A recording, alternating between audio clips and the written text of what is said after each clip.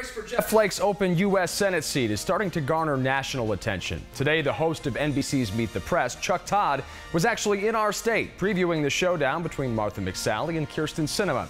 He stopped by Studio 12A this morning to talk midterms and told Team 12's Michael Dowdner that this race could make Arizona into the next swing state. 2 cycles ago, it was Florida, Ohio, Virginia. We would talk about in the presidential races. I think now we're going to be talking Florida, Ohio, Arizona. So how much of a litmus test is this election right here? I think it's a huge litmus test. I mean, I think if Democrats win this Senate seat, they will see Arizona as on that battleground map of 12 states that they target.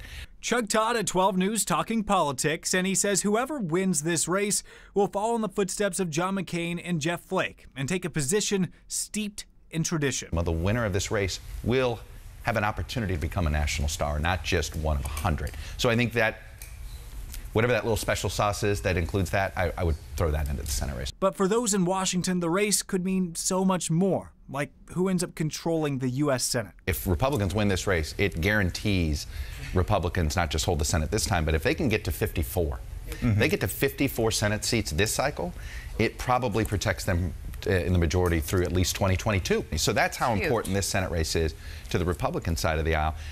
Look, Chuck Schumer wants to be majority leader, if not in 2018, in 2020, and it doesn't happen without one of the 2 Arizona Senate seats.